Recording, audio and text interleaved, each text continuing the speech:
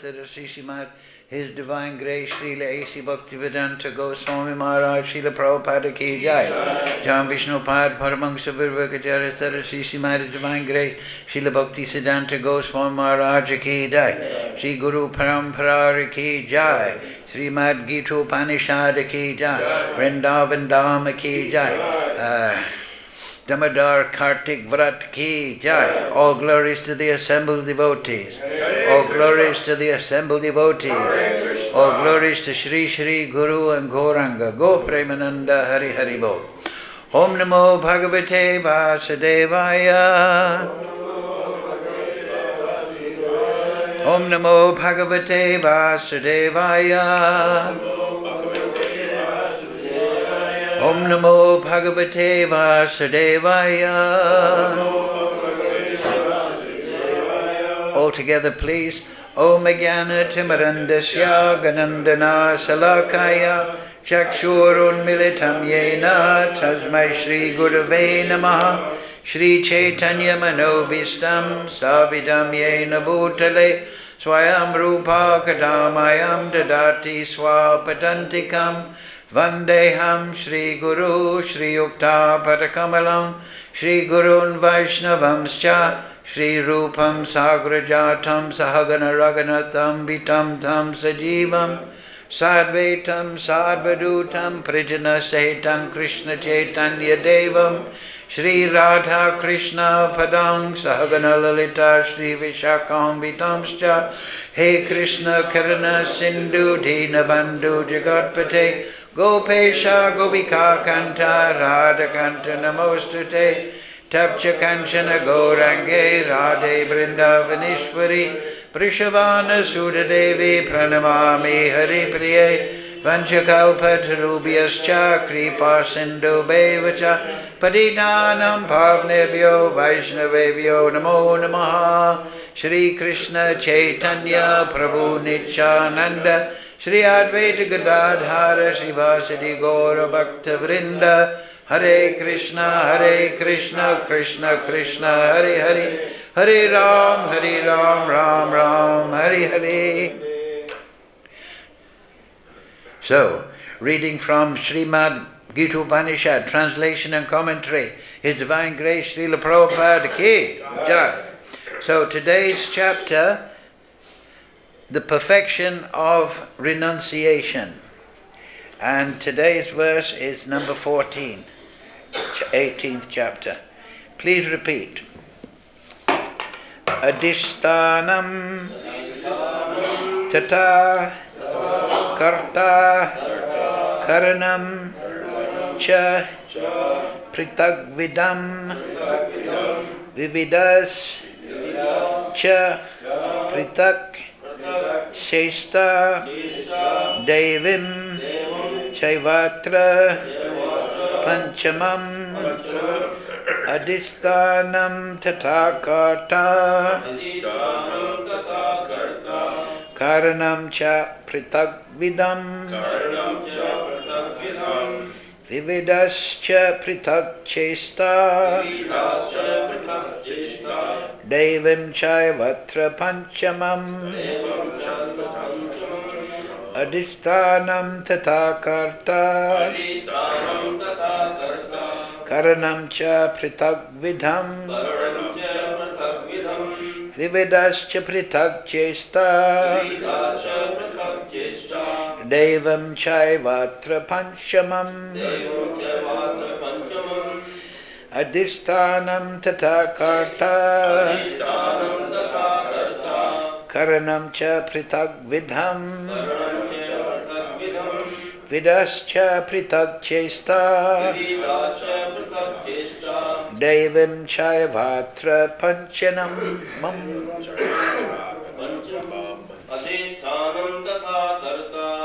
adhiṣṭhānaṁ tathā kartā pṛthak-vidham vividhāś pṛthak-ceṣṭā daivaṁ caivātra pañcamam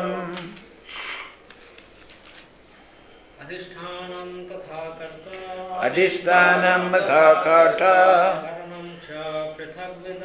karaṇaṁ ca pṛthak-vidham. vividhāś pṛthak-ceṣṭā. daivaṁ caivātra pañcamam. Daivaṁ caivātra pañcamam. adhiṣṭhānaṁ tathā kartā. Adhiṣṭhānaṁ tathā kartā. karaṇaṁ ca pṛthag-vidham. karaṇaṁ ca vividhāś. vividhāś pṛthak-ceṣṭā. daivaṁ caivātra pañcamam. Daivaṁ caivātra pañcamam. Okay, word for word. Adhiṣṭhānaṁ, the place. Tathā, also. Kartā, the worker. Karaṇaṁ, instruments. Cha, and. Pṛthag-vidham, of different kinds. Vividhāḥ, various. Cha, and. Pṛthak, separate. ceṣṭā, the endeavors. Daivam, the supreme. Cha, also. Eva, certainly. Atra, here. Pañcamam, the fifth. Translation Srila Prabhupada. The place of action, the body. The performer, the various senses. The many different kinds of endeavor. And ultimately the Supersoul. These are the 5 factors of action. Please repeat. The place of action. The body. The performer. The various senses. The many different kinds of endeavor. And ultimately the Supersoul. These are the 5 factors of action. Yes, so this is good information here. Oh, makam karochi vachalam pangam laite girim yat kripatamam vande dirinam. So the place of action, the body, the performer, the various senses, the many different kinds of endeavor, and ultimately the Supersoul. These are the 5 factors of action. So good information here. Of course, now in the modern world, the atheistic demoniac class are capturing all the educational institutions all over the world. So nobody knows they're not the body. Here we are, the place of action, the body. So people think, I am the body, and that's it. I perform actions. Right? That's it, more or less. They have that philosophy. There was a big bang out of nothing. That created everything. Then everything that was created out of nothing became conscious, somehow or other. Then it started to evolve into different categories of life. And fourth, there's no point to it. That's their basic substrata, which is being taught in the world. But here we have in Bhagavad-Gita a different view of reality. Everything is resting, ultimately, the Supersoul, everything is resting upon the Supreme Lord. And we are not the body, but we are the performer. The place of action, the body, the performer, that's the soul. Prabhupada explained that. Oh, did I read the purport? Oh, I just realized. Sorry, I was thinking. So I'll read the purport now. The word adhiṣṭhānaṁ refers to the body. The soul within the body is acting to bring about the results of activity and is therefore known as kartā, the doer. The soul is the knower and the doer is stated in the Shruti. Esha hi drashta shrastram. Prashna Upanishad 4.9. It is also confirmed in the Vedanta Sutra by the verses Yota Eva 2.3.18 and Kartā Shastra Vartat 2.3.33.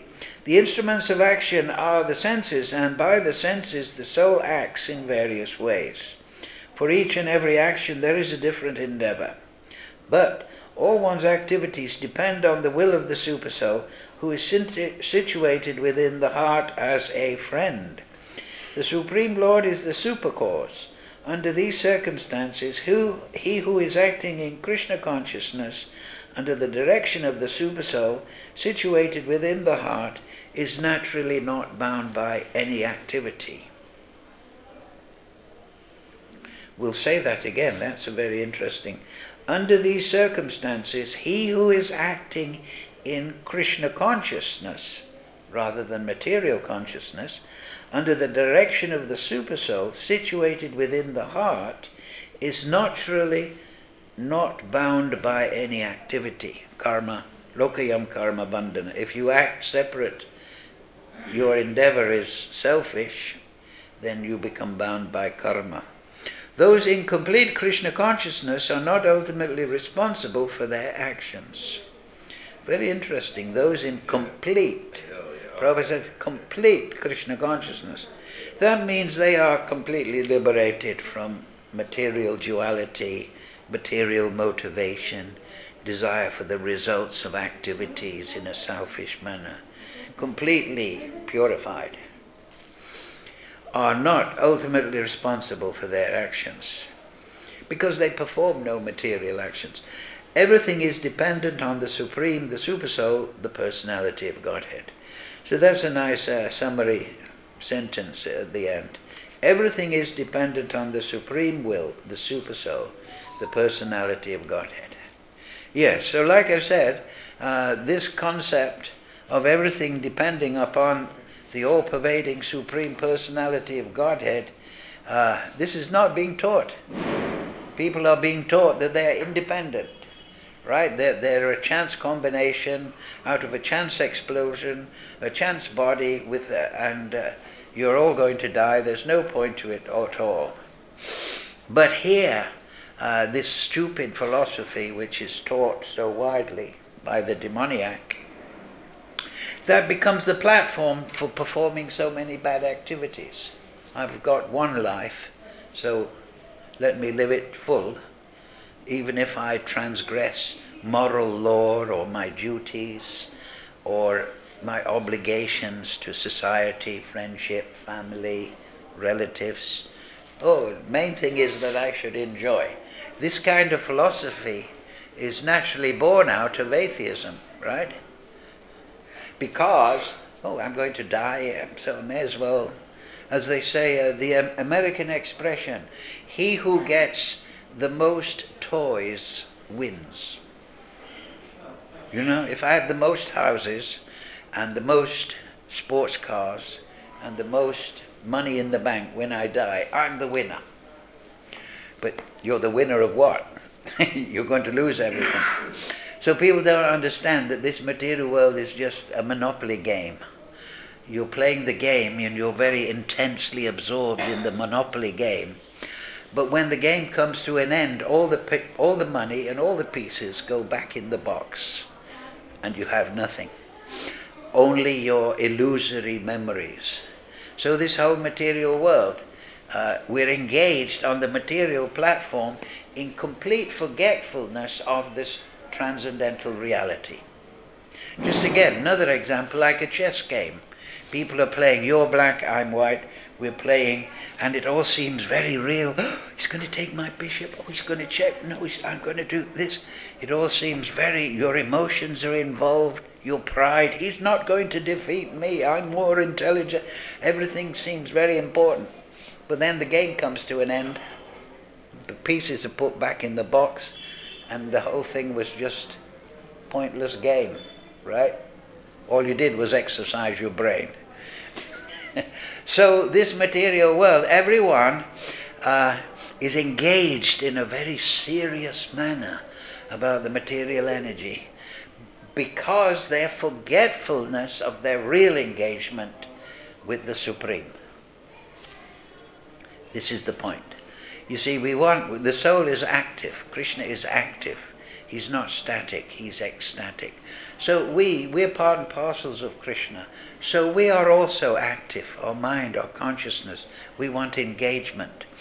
But we're engaged in illusion, in forgetfulness of the Supersoul, how everything is dependent upon the Supreme Lord, how everything has not emanated from a big bang, but is emanated from the inconceivable Shakti of the Supreme Lord, who has got full of variety, who's omnipotent, omnipresent, and he has created the living entities. Everything is emanated from him.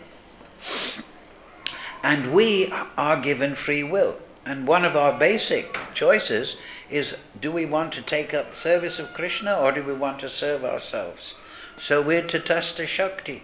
If the marginal potency, if we decide to serve Krishna, we go to the spiritual world and we blossom. If we decide to take up a rejection mentality of the Supreme Lord, we enter the material world, and then we try to be the Lord, and we try to exploit the situation. But all that happens is we become bound by karma, because we're acting independent of the will of the Supreme. So that is, from the material point of view, from the living entity's point of view, the material nature has two functions. Krishna has given it for two functions. The living entity can live a life, independent life, separate from God consciousness, where he takes his emotions, his endeavors, his activities as the supreme goal. But there's also another effect in the material energy, because it is the material energy, the jada maya, the secondary energy. It does not give satisfaction to the Supreme Soul. So eventually the living entity realizes, what's the point of this? And the human body is particularly the place on Bhumandala, on the earth planet, where one can contact that knowledge which can liberate oneself from this illusory endeavor. The animals, the birds, the bees, the trees, the microbes, the viruses, they cannot understand that beyond this material engagement there is a spiritual reality. Sutre mani gana iva. That everything is resting on the Supreme Lord. They cannot understand that. But the human beings can easily understand it, even if they don't accept it.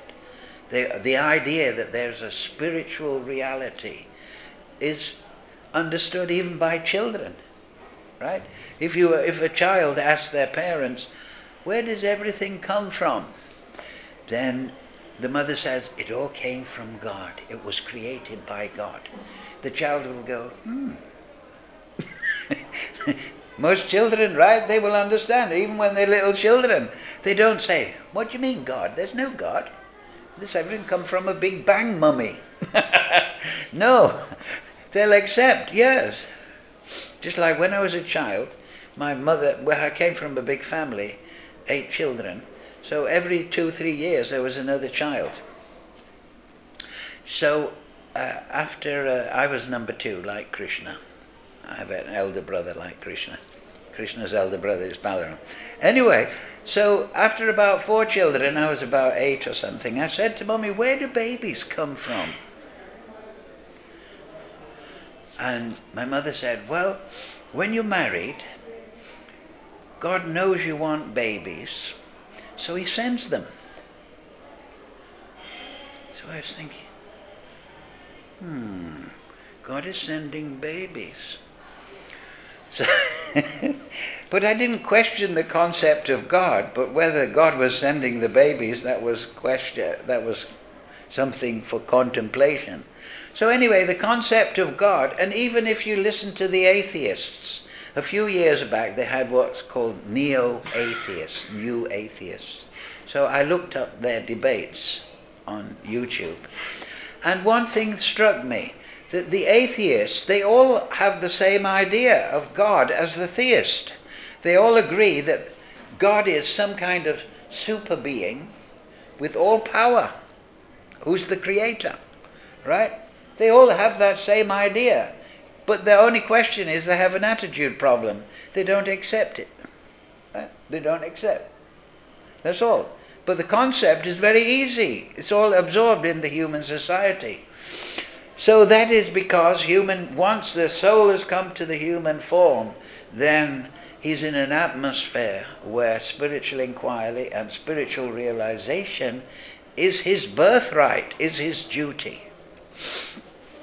So this knowledge in Bhagavad-Gita, all this atheism, ism, it will go and come, but Bhagavad-Gita is the real story.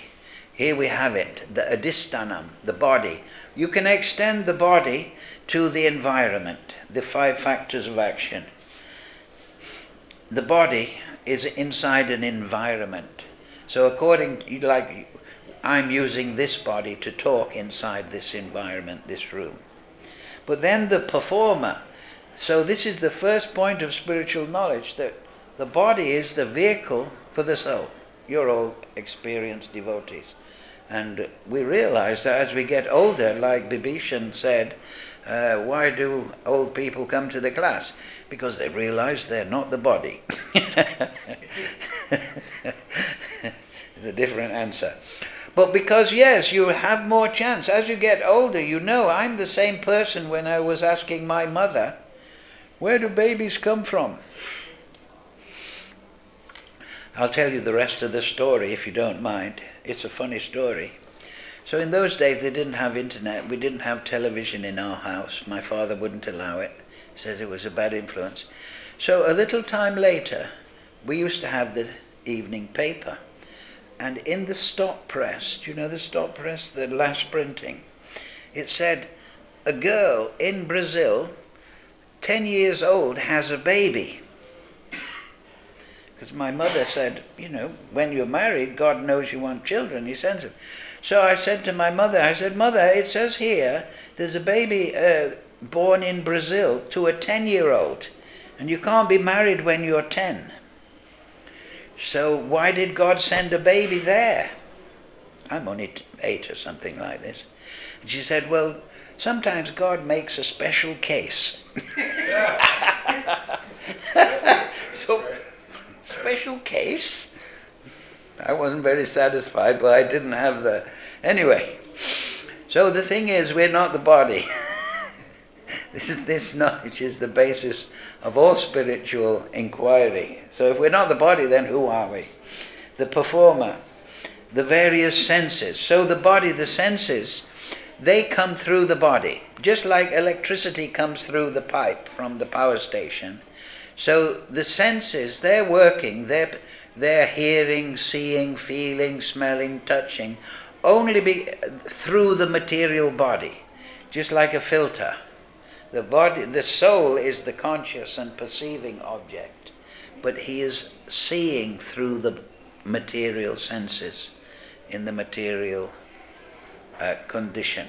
So therefore I'm seeing through my eyes, but the soul is seeing through the eyes. You understand?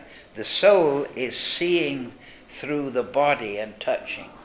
The soul is smelling through the body, but through the means of the material senses. Same thing with the taste and so on. So the other senses too, in the Vedas, they're called Gyan Indriyas, knowledge acquiring senses, but there's also Kam Indriyas, and that should be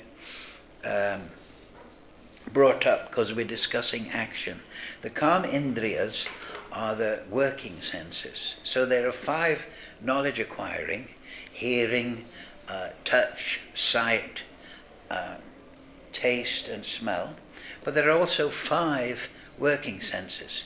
And you can see a relationship of them to the 5 knowledge acquiring senses.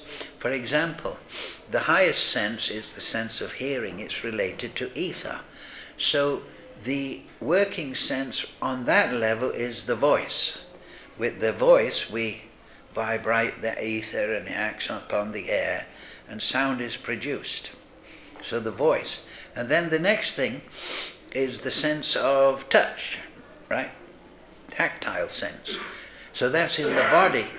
So the tactile, the second working sense is the arms. And just by way of remembrance, our arms move freely in the air, which is related to the sense of touch. Then you come down again, and the next working sense is fire, is digestion. People perform activity by speaking, by using their arms, and also they digest food. So that's related to the fire organ, which is a level which is also related to sight. Sight becomes form, starts to manifest on the material gradation through fire. We don't see form in air, we don't see form in sound. Through our imagination we do, but not through our senses. So anyway, so then the next sense down is the genital, the working sense, and that is related to water, because it's different fluids combine and they create a body. And then the working sense, the earth is the element that produces, that's related to the sense of smell, and that is related to the legs, because the legs stand on the earth. So you can remember it in that way, and it's interesting to see the relationship, because from ether you have hearing, and then you have from ether you have the sense of hearing, and then you have speaking, and you can relate them all the way down. So it indicates design, the way it is all related. We have 5 gross elements, 5 working senses, and 5 knowledge acquiring senses. What? Related to the sense of touch, because you touch the air. When you move your hand, you're feeling touch. When something comes through the air, same thing. The eyes come through the fire. Fire comes through the eyes. The shape. Before that, there's no shape. There's no smell in fire. There's no taste in fire. The next element is water. That's where taste comes. Water, sense of taste, and then the genital, the fluids, so they're related. And then you have earth, sense of smell, and then the feet standing upon earth. So you can see there's an enclosed system. So these are the senses, and they're all accumulated within the body. The body is like the sum total. And above that, Krishna says there's also the mind is a sense. That's what the psychics are doing, because the mind is a container of consciousness. So purified consciousness, with a trained yogi, he can look at different regions, different times, he can get intuition. So the mind, and also naturally anyway, we do that anyway. We feel this dog is dangerous, this one is peaceful. This person is in an angry mood, this person is very kind and gentle. We naturally sense with the mind. So, let's move on. The various senses, different kinds of endeavor. But of course they all relate around 2 axes. We endeavor to increase pleasure or access pleasure, and we also endeavor to stop suffering. It's as simple as that when you bounce it down. We want to eat nice things, we want to see nice things, we want to smell nice scents, but we want to avoid toothache, we want to avoid trouble, you see. So we're endeavoring on the basis of what suits me. And ultimately the Supersoul is, everything is resting upon him. In the earlier chapter we said, Upadrishta and Amanta. Upadrishta means the overseer. Upadrishta, he sees from above, his position spiritually. And then Anumanta, he sanctions your activity. You have a desire, so then he sanctions it and facilitates it. Actually everything is kartā miti manyate. Actually everything we're doing is facilitated by the Supersoul through the demigods. The Supersoul perceives our desire, and then that desire is fulfilled through the actions of the demigods on the material platform in our body. So they're the 5 factors of action. So, but one point important now is, we've discussed this because this is good Upanishad knowledge, very good knowledge by which we can see the world. But we also want to see this chapter. It's called the perfection of renunciation. And so when we're discussing the verses in the Bhagavad-Gita, it's very easy to forget the whole picture, because we're focusing one verse per day. But the whole picture is that Arjuna's on the battlefield, confused about his duty, and Krishna is instructing him in the middle of the two armies. So this, if you remember, the actual full title of the chapter is the perfection of renunciation. So this is very vital, because at the beginning, what we've understood by now is that Arjuna had an imperfect idea of renunciation. His idea of renunciation was to not fight, to leave the battlefield, and he justified it in so many ways. So this is very much like Brahma Satyam Jagat Mithya. The Mayavadi idea, the misinterpretation of the Veda. Oh, this world is illusion. And only Brahman is truth. And therefore, renounce this world. So Buddhistic ideas, Mayavadi ideas, impersonalist ideas are based on this misunderstanding. Yes, we say, yes, it is mithya, it is illusory, but you cannot say it does not exist. But we say it is real, but it is moha, it is illusion, because it's temporary. Just like the chess game. It was temporary. It was all very serious when we were playing chess. I want to win, don't want to lose. My wife is watching.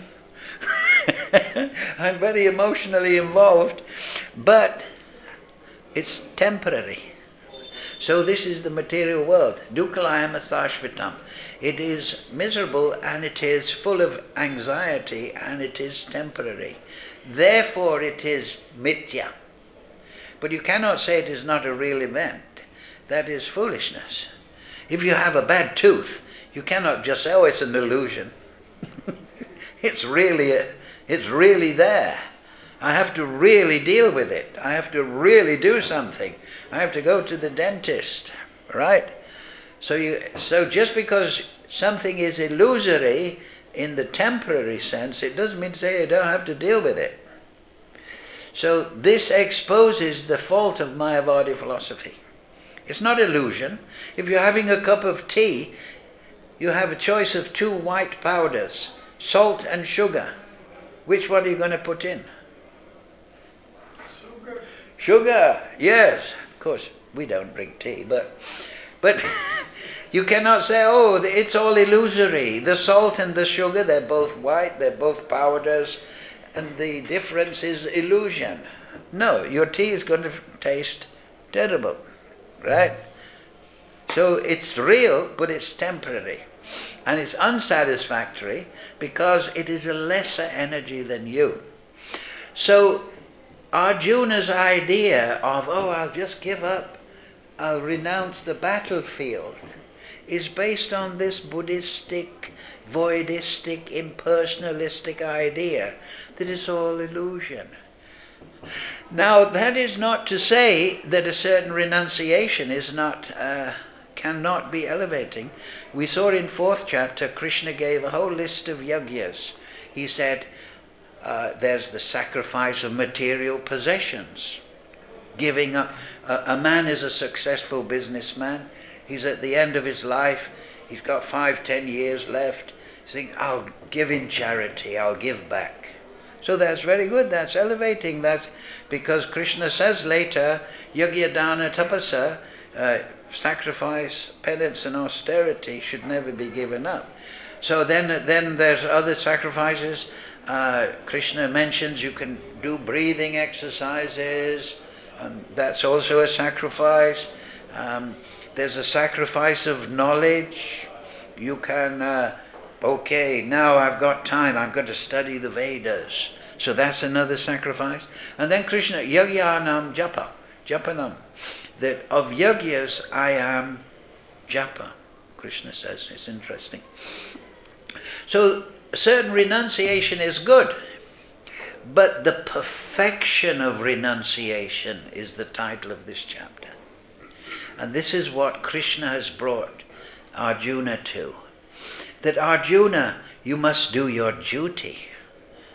Not because it's illusory, because you have your duty. But your duty should be performed as an offering to me. Yad karosi yadanasi yukshdadosi dadasi yad tapasyase kunta tat kurushva madapanam. Right? That everything should be performed as an offering for the Supreme. And we see that, right, later we'll see, manmana, okay, fix your consciousness on the spirit, on the transcendental platform. Madbhakto, how to do it? As a devotee. Madhyaji, do everything as an offering to the Supreme. Because later on in this chapter, Krishna said, no matter how much you renounce, you cannot renounce the need to feed yourself, to cover yourself with cloth in the cold, to sleep at night. Krishna said you cannot maintain the material body without work. You have to feed it, keep it healthy, keep it clean, keep it safe. So you cannot just say, oh, I'm not the body, it's an illusion. Then you're in the category of madness, right? Insanity. You're not the body, it's an illusion, I don't have to feed it. Okay, go to see the doctor.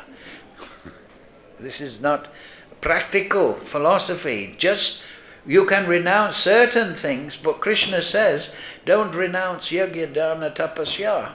And then he says, we'll read the verses now. He says, but prescribed duties, Arjuna, prescribed according to your position as a Kshatriya, in your case, should never be given up. Especially on the basis of the false word jugglery, that it's all illusion and it doesn't count. So let's read these chapters, these verses, because then we'll get the full picture, rather than like today we discussed about the 5 factors of action. Arjuna said, O mighty armed one, I wish to understand the purpose of renunciation, jag, and of the renounced order of life, sannyas, O killer of the Keshi demon, master of the senses. So, the Supreme Personality of Godhead said, the giving up of activities that are based on material desire is what great learned men call the renounced order of life, sannyas. And giving up the results of all activities is what the wise call renunciation, jag. So there's jag, means to renounce attachment to the fruit of the activities. But before that, before you renounce the fruit, the action should be not spurred on by material desire. You see this? The giving up of activities based on material desire is what great learned men call the renounced order of life.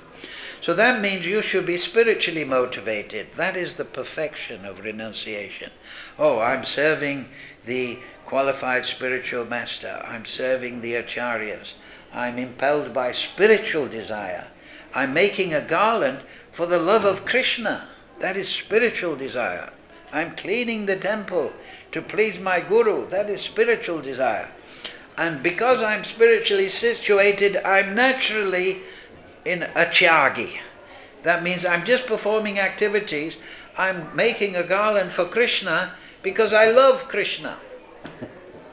I'm not thinking, oh, I'm making a garland and then Krishna will, make me the temple president or something like that. So that is the material desire, right? We perform activities because we want the fruit. I work in the factory because I want the salary. I work in the office because I want the salary. So we look attached to the fruit. But the spiritual platform, everyone in the spiritual world is engaged in ecstatic exchange of love. Everyone loves Krishna and Radharani and everybody else, and everybody is loved in return. And so that's real religion. Real religion is love. Love of Godhead. To love the Supreme Lord and all his expansions, and to receive love in return. That is the Bhakti Rasamrita Sindhu. That is love. So in that state of consciousness, there is no consideration of fruit or attachment. Rather, the other is there. That, oh, I want to give. So that is the prayojan tattva. So this is manifest here in this. You can see that in this. Some learned men declare that all kinds of fruitive activities should be given up as faulty. So it says all, Krishna said all kinds. We already discussed that. Just give up your material duties, your fruitive activities, your karma. You just give it up as being faulty.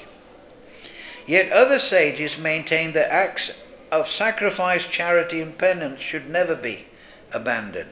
So there's a discussion here. But some sages say you should never give up yajna, dana, tapasa. Krishna's posing a question.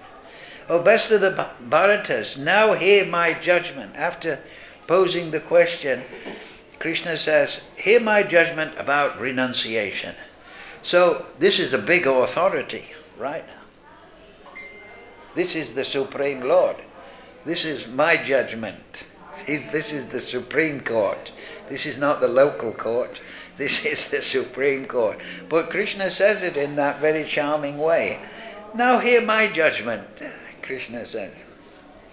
O tiger amongst men, renunciation is declared in the scriptures to be of three kinds. Acts of charity, sacrifice, charity and penance are not to be given up. They must be performed. This is Krishna's judgment.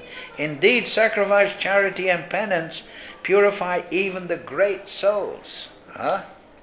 Shankaracharya said 3 things a man should do every day. He should give in charity, even if it's a biscuit just to the dog. He should read Shastra at least 1 line, and he should chant the holy name at least once. That's Shankaracharya. They purify even great souls. And there's a story about Prabhupada. Prabhupada often gave away things. There's a story about Prabhupada. I think he was in Atlanta or America somewhere. And this was in the early days.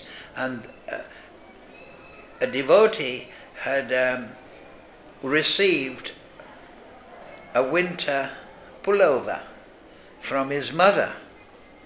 So there was a darshan. The mother wasn't there. So the devotee said, my mother sent me this, but I want to give it to you, Prabhupada.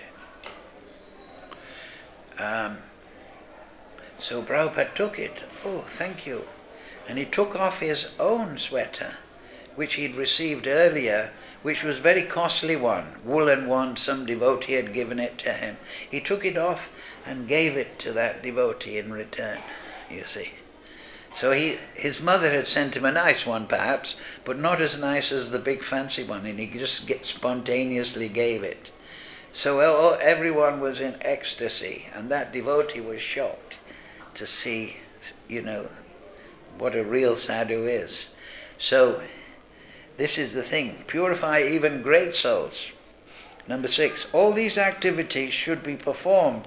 Now this is the thing, perfection of renunciation, without attachment or any expectation of result.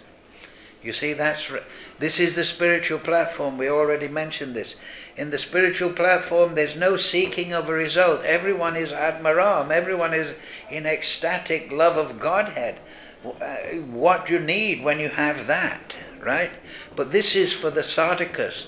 Understand the prayojan, the goal, and maintain this in your mind. Just perform activities, but don't be thinking what I'll get in return, because that is not part of spiritual consciousness. So it's there naturally because we're coming from conditioned level, but we should be careful about it.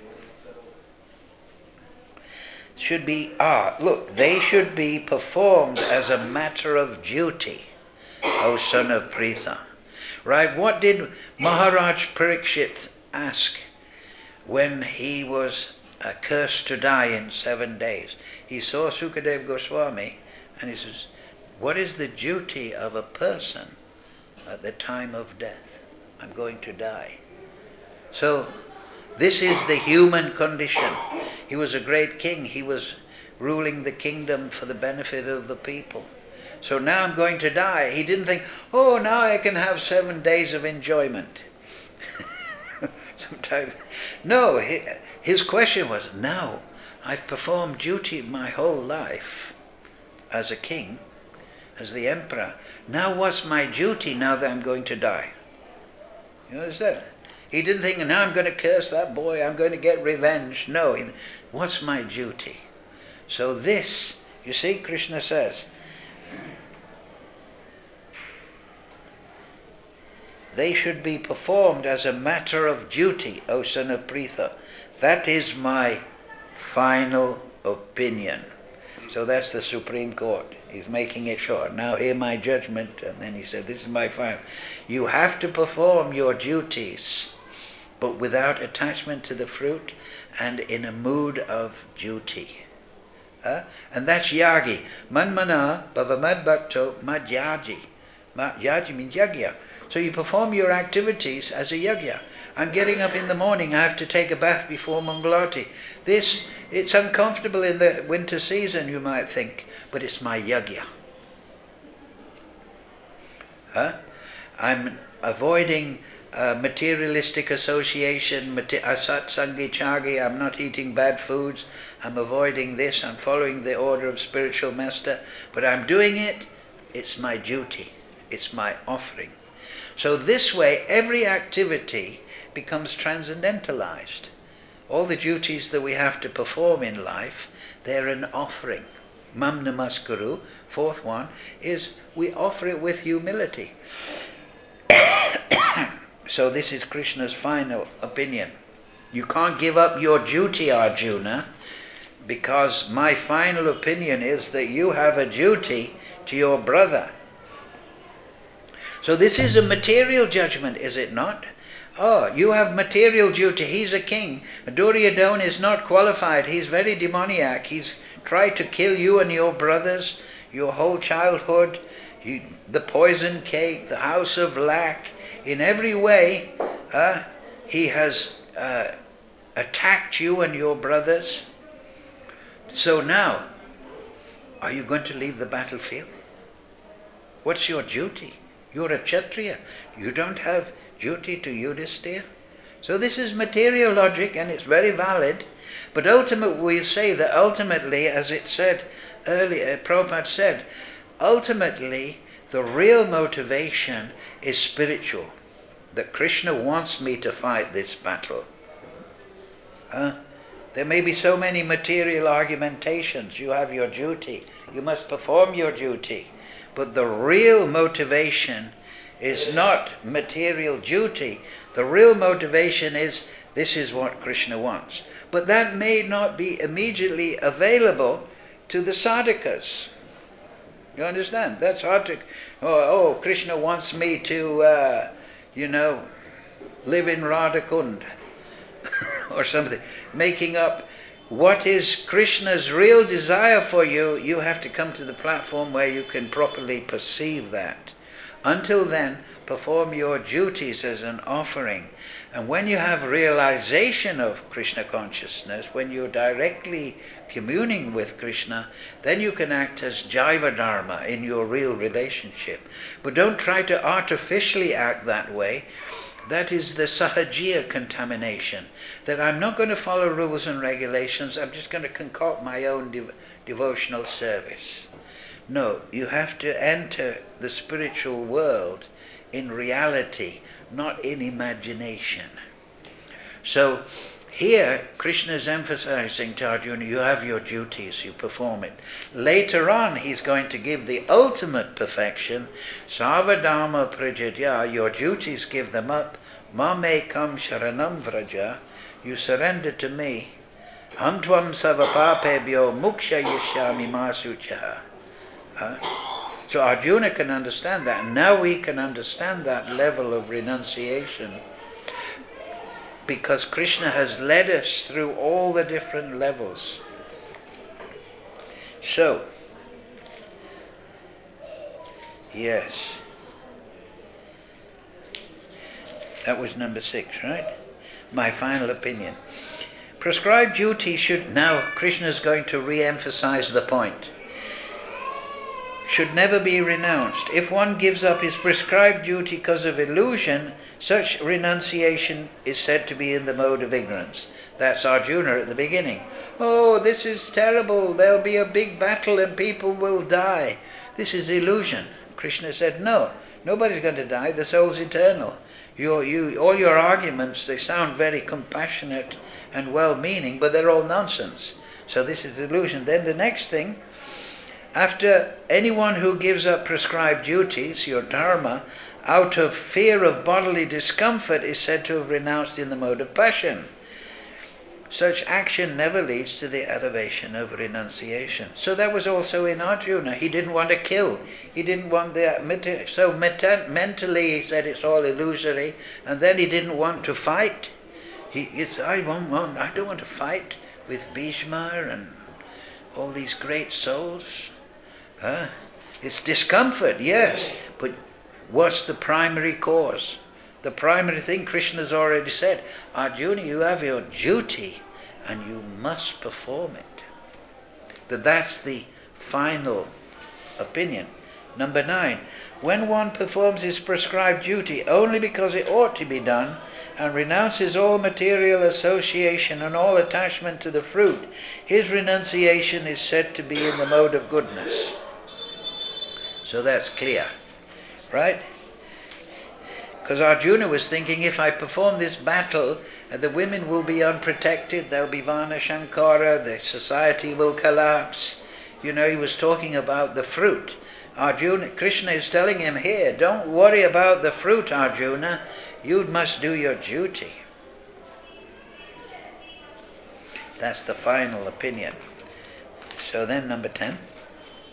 The intelligent renouncer situated in the mode of goodness, neither hateful of inauspicious work nor attached to auspicious work, has no doubts about work. So Krishna says here, the intelligent renouncer. That means somebody who has spiritual knowledge, who sees the spiritual platform. Intelligence, real intelligence, is to distinguish between matter and spirit. That is intelligence. To see the difference between spirit and matter. To see that the body alone is not intelligent, but to see the body and understand there's a spirit soul within the body, that is intelligence. So spiritual knowledge gives intelligence. Intelligence to understand there's 5 factors of action, that the Supersoul is the ultimate. This is intelligence. It's based on spiritual knowledge. But the material world, they're mudha. They think, I'm the body and that's it. So intelligent renouncer means somebody in the mode of goodness, whose understanding is spiritual. Yes, I'm renouncing, I'm offering it to Krishna. So number 11, it is indeed impossible, this is what we mentioned before, indeed impossible for an embodied being to give up all activities. Sri Krishna says, embodied being. You have to keep yourself clean, you have to keep you well fed, you have to drink water in the hot season, you have to do so many things. You can't just give up activities. Even if you're an avaduta, you've got to drink some water sometimes. But of course, that's a different story. But to maintain the material body, but it's actually also, that's in the Bhagavatam actually, that's also in Nectar of Devotion. This is a very interesting point. Krishna, it's stated in the Shastra that sometimes the spiritually engrossed person is on such a high level of ecstasy that he's unaware of the material platform. He's unaware that I'm thirsty, that I'm hungry, that I'm naked in the street. He's so entranced on the spiritual platform, he's so involved in the leela of that He forgets that he has a material body still.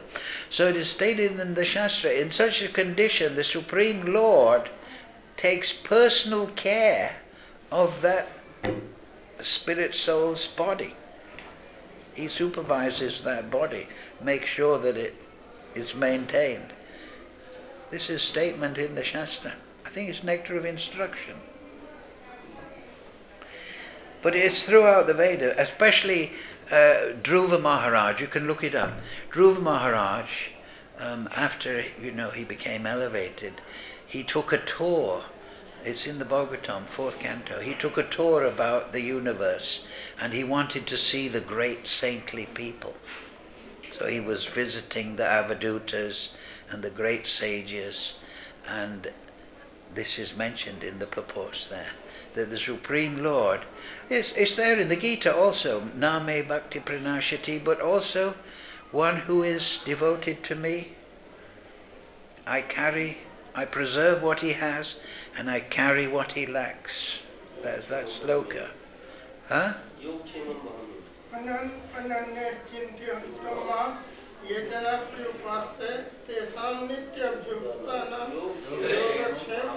Yoga. So Krishna looks personally after the devotee who's on that. But if we shouldn't think, okay, Krishna will look after us. When we should act in accordance with our particular qualification. That's sanity. All right? Yes. It's impossible to give up work if you're embodied, but he who renounces the fruits of action is one who is truly renounced. Krishna is saying it again. Repetition is necessary for understanding. One who has renounced the fruits, or he is tyagi, he is truly renounced. And then number 12, for one who is not renounced, the threefold fruits of action, desirable, undesirable, mix, accrue after death. Lokoyam kama bandhana. If you're not renounced, if you're greedy for the result, you're going to come under the laws of karma because of your motivation. But those who are in the renounced order of life have no such result to suffer or enjoy. So Krishna is quickly putting that to Arjuna. If you act properly, Arjuna, you don't have to worry about causing mayhem in society by killing all these people. You don't have to worry about some bad result that will arrive on your doorstep. You have no result to suffer or enjoy if you perform your activities as a duty. O mighty armed Arjuna, Mahabaho, he's telling Arjuna, hey, you're a big man, Arjuna. You're a mighty armed. Get back into your mode. Stop being, I can't fight Krishna. O mighty armed, according to the Vedanta, there are 5 causes for the accomplishment of all action. Now learn of these from me. So now he's given him the good talk, and now he says, Arjuna, we've given you the big talk, now it's time for action. Right? So that comes to today's verse. We'll finish at this point. Any question? Action speaks louder than words, Arjuna. Well, I see many people in renounced order in this age of Kali that they're not really renounced. They have millions of dollars in their bank account. I mean, I tried to rent a house over here that belongs to the sannyasi. I just like, what's going on here? The picture is so topsy-turvy now in Kali Yuga, correct? Well, I always remember one thing Prabhupada said, that we're all in an aeroplane and we should fly our aeroplane back to Godhead. Our own pilot. We're our own pilot. Right. Nobody else. We should. So there are always going to be anomalies. Sanatana Goswami, he had a fancy blanket, right? And he met Lord Chaitanya after he escaped from the Chandkazi, and he had a blanket, a very expensive blanket. Lord Chaitanya looked at it disapprovingly. Sanatana went and changed it for a quilt at the bathing ghat. So Sarvabhauma Bhattacharya after he became enlightened, he wrote 100 slokas. One of them is Vairagya Vidya Nija Bhakti Yoga. Lord Chaitanya, you have come to give bhakti that's characterized by vidya, spiritual knowledge, realization, and vairag, non-attachment, vairag, we talk about vairag, non-attachment to the fruit of actions. So, that should be practiced in an exemplary manner by the leaders of society. And sannyasis are the leaders of a spiritual society.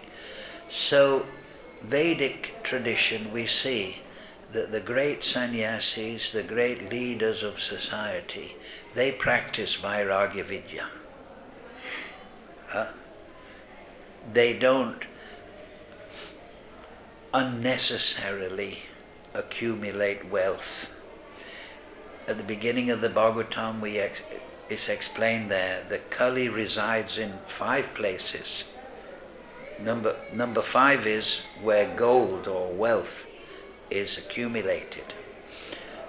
So it's very dangerous to accumulate wealth in Kali Yuga. Kali can act through that wealth. So there's no doubt that sannyasis, and they gain admiration from society by overt signs of renunciation, physically and mentally. But also, you see, this is the traditional role of a sannyasi, but in ISKCON, Prabhupada once said, he showed him a picture of a sannyasi, and the sannyasi was going like this, because the people were trying to give him money, and he was saying, no, I don't want. So Prabhupada said, you can take a picture of me and I'll catch all the money, because I know how to use it. I want to use I want to print books. I want to open temples. I want to open prasad distribution programs. I want to speak with the leaders of society how the wealth of a society can be properly used. And we know from, intimate association with Prabhupada that everything he used was in the service of, and through. There's no black mark, no black record on Prabhupada. I mean, it's even incredible just to even say that. But everything Prabhupada did was like a lotus above the muddy pond of the material world, because that's his sublime position. So he did things that a sannyasi shouldn't normally do. He married disciples, he carried grihastas, he performed yajnas, he took a lot of wealth, he took a lot of management. But if we take sannyas and we try to emulate Prabhupada in that way, that is dangerous. If we take sannyas, we should emulate the sannyas of Lord Chaitanya, of Sanatana Goswami, of Rupa Goswami. That kind of sannyas we should also bear in mind. Prabhupada had to do many extraordinary things because he was starting a Krishna-conscious Vedic society from scratch.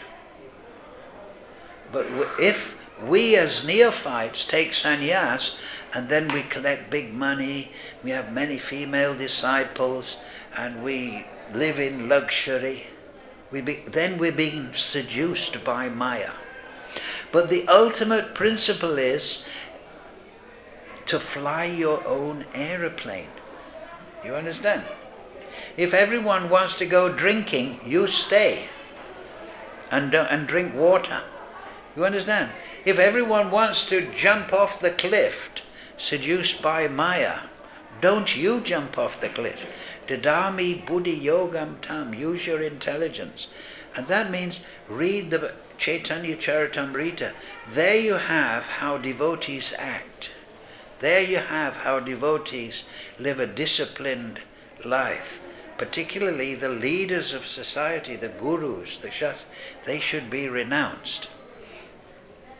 And they should be above suspicion, as Prabhupada says, a black spot on a devotee. Everyone sees one black spot. So,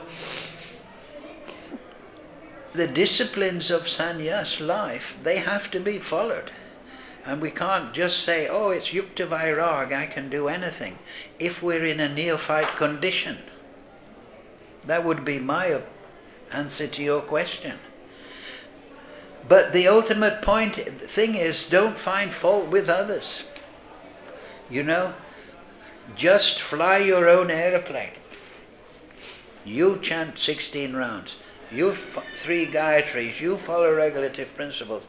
You study the Shastra. You teach the Shastra. Right? And if some people want to have big salary, big house, big apartment, invest in the stock market, then, you know, leave them to the Supersoul. That would be my advice. But if you see in the material world, if you spend your time finding fault, you're going to have no time for anything else, because this is the material world. You see my point? But at the same time, out of a sense of duty, you're saying, we should have a society that there are high standards for the leaders. They have to be exemplary. Because, what is that verse? Whatever the great man does, common man. So, the great men, or let's say the people who are institutionally appointed, they have a duty to follow the pertinent instructions for their ashram. Because also another thing about Prabhupada didn't live in great opulence. One of Prabhupada's instructions was that he wanted the temples to be in debt, so that the devotees had to work hard. You know, open a temple. But Prabhupada, we don't have the money. Open it and then sell books. And then go and, you know, perform devotional activities. You understand? The problem with wealth is you become comfortable. Oh, this chair, it's okay, but it's plastic. I've got enough money for a handmade French design with a nice cushion. Do it for me. So money is very dangerous. That's right at the beginning of the Bhagavad-Gita. But fly your own aeroplane back to Godhead. What does Krishna says? Aham sarvasya parabhavamat. Everything comes from me. Those that realize this, what do? They bhajatam pritipo iti matva bhajanti mam. Perform bhajan. And then I will give you intelligence how to come to me. Tesham satata yuktanam bhajatam pritipurvakam dadami buddhi-yogam tam yenamam upiyanti te. Right? So they're the principles of spiritual life. But if people don't want to follow and they're becoming seduced by Maya, then we shouldn't condemn them because they're just seduced by Maya. Because after all, every spirit soul remains pure. It's just the consciousness that is polluted. Think about that. We can't affect the sun, but we can affect the consciousness of the sun in the form of sunlight. So every single spirit soul, Maya does not enter the soul, but it clouds the consciousness. So if we understand in that way, then the propensity for compassion comes forward. The danger of fault finding is that we become envious. I'm not saying this is in your case, but if we always maintain the idea that everyone is a pure spirit soul who is clouded, the consciousness is clouded, then we have a correct vision. Then we have sadhu vision, because we can be compassionate. And that's how Prabhupada treated us, right? Prabhupada didn't see, oh, this is this person, this is person. No, Prabhupada saw the soul. And he gave us the means to awaken the soul. There's a story, Nanda Kumar, I think he was, his servant. In the old days, I heard this story years ago. One day he was Prabhupada's personal servant, and one day he just disappeared. He came back 6 months later and he said, oh Prabhupada, I'm so sorry. My senses pulled me away and I fell into Maya. Prabhupada said, you make nice rasgullas. Go to the kitchen and make me some rasgulla. That was it. There was no big inquisition, or you didn't do, Prabhupada just said, I remember, you used to make nice rasgulla. I'd like some of your rasgullas. There was no big inquisition, there was no ceṣṭā. Prabhupada, sadhu, just re-engaged. So, because Prabhupada was such a sadhu, as well as a sage, that's how ISKCON grew. Because everyone knew Prabhupada was the sadhu and he had compassion. Because Krishna has many qualities, but the sadhu is he is a manifestation of Krishna's quality of compassion. Huh? Oh hey Vaishnava Thakura Doyara Sangara, hey Das, ocean of mercy. So we have to cultivate that vision. I'm not saying you like it, or I'm putting you on the spot. Flyer on my own plane. I like that. Yeah, we have to, Prabhupada said that, you have to fly our own aeroplane. Now if some people, you can radio instructions to somebody in another aeroplane, but their hands are in the control. And if they want to go into the valley, if they want to crash into the mountain, that's their temporary adjustment. We want to fly back to Godhead. Right? So we'll finish at this point. You're looking at the clock. You're hungry. Okay, thank you all very much.